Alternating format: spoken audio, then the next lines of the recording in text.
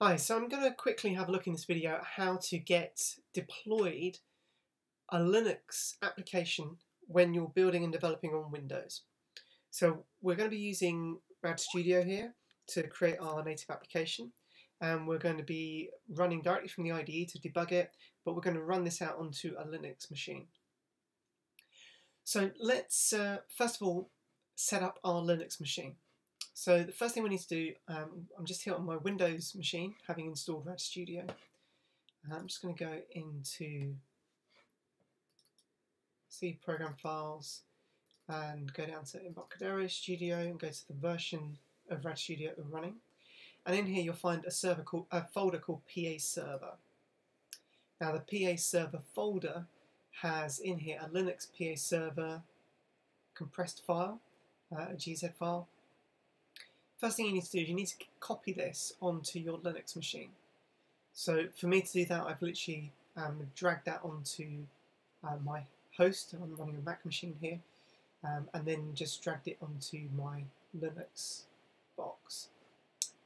And then all I've done is I've then gone ahead and uncompressed that and put it here into a folder called PAServer 21, which is the name of the server for the version that I've got.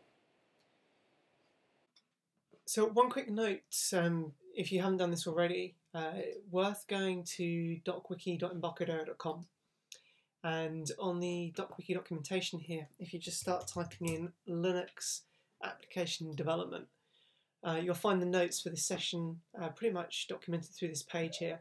One of the important things to do is to make sure that you have got your packages updated on your machine. So using terminal, you can just run these commands. So you need to run sudo level just to make sure your apps are updated. And then also just to make sure that the development packages are installed. So you'll literally just copy and paste and run each of these commands and you're good to go. If you're using Ubuntu. If you're using Red Hat, then obviously there's the yum group install option instead. So first thing we need to do just here is just to launch it. So it should just be a case of changing directory to the folder if you put it in files, and then just run /PAServer, so launch the application. If you want to put a password in, put a password in, that will be used for connection later on. And we're now up and running. Now if I push the I button, I can see the IP address that I'm running on here, which is 111.138. So I'm just going to copy that, and we'll use that back on our VM here. Now, if this is the first time you're building a Linux application, a GUI application, then what you will need to do on RAD Studio is just go to Get It Package Manager and install FMX Linux. So using the search at the top here, if you literally just type in Linux, you'll be able to find FMX Linux pretty easily. Just select it and install it. I've already installed it, so I'm good to go. It will just take a couple of minutes. It's not a very big install. Once that is installed, you will then be able to see in an FMX application a Linux target. So let's add to the platforms here, Linux 64-bit. Now if this is the first time running, you'll see it's not assigned to any connection. So there's two ways to assign it to a connection and put in our Linux machine. Either build it and run, and it will pop it open, or you can go to Tools, Options, and this is especially useful if you're building out and testing on different Linux distros. You can add into the Deployment Connection Profile Manager here the platform that you want. So I'm just going to call this Ubuntu VM and tell it that it is a Linux 64-bit VM. Platform. I'm paste in my IP address and then just test the connection, which has succeeded, which is all good. My ports are open, okay. And save. So we now see that it's showing me my Ubuntu VM profile is connected. Now, the first time you go to run an application, you'll be presented with this dialog. And now, once it's harvested the SDK elements that it needs, any future projects won't redo this. It literally is the first time and only time that it needs to do it. It goes, oh, I don't have these files, let's pull those down. And that's exactly the same for iOS, for Mac, to set these up.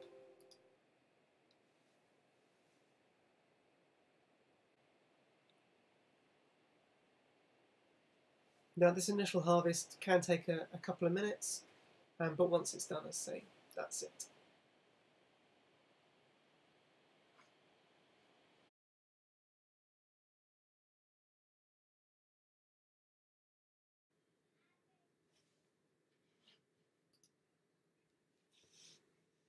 So now we have the files harvested locally. We can see that's done here. Let's go ahead and close this dialog. And the compilation is just going to carry on, and now it's going to link the files locally and get the application ready to run out onto our Linux machine. So the final linking is going to happen now. So we can now see that's deploying and executing across to our Linux box. So if we go across to Linux now, we can see here we are with our application. Our Hello World is working quite happily, which is great. Now, if you want to know where this has gone on the Linux machine, under PAServer, if you press S, this will bring up the Scratch directory. You can put a question mark to see a list of the different commands. But our Scratch directory here is under the home directory, PAServer. We can see the Scratch directory. There's then a directory for the profile of your IDE, so the name of the profile that you gave it in the IDE.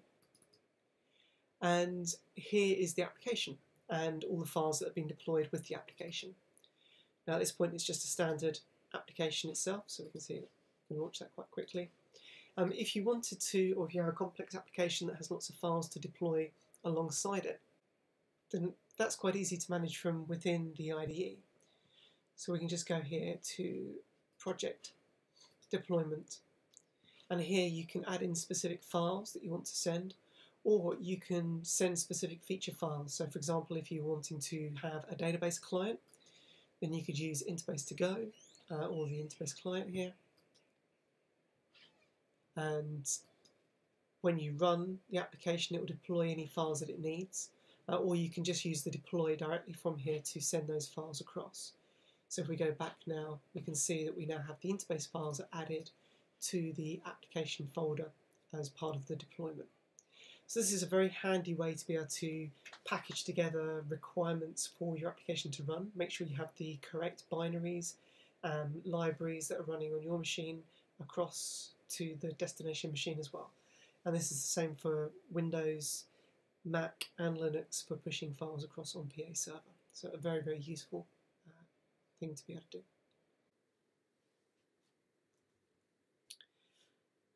So just to finish off, I want to quickly do some debugging of our application on Linux. So I've just quickly modified the code underneath the button click here, so we have a variable for Hello World, just so we can see and step through the different parts of the code here. So let's go ahead and build and run this here.